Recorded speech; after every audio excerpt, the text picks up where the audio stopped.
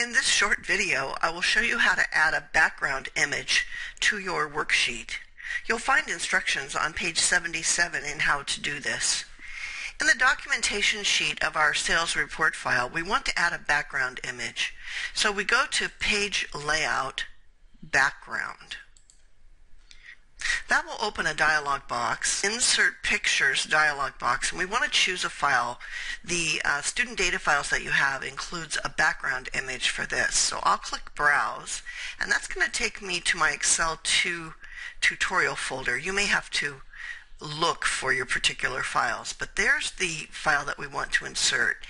It's called Background, and the extension is a JPEG, meaning this is an image, and it just looks like parchment paper.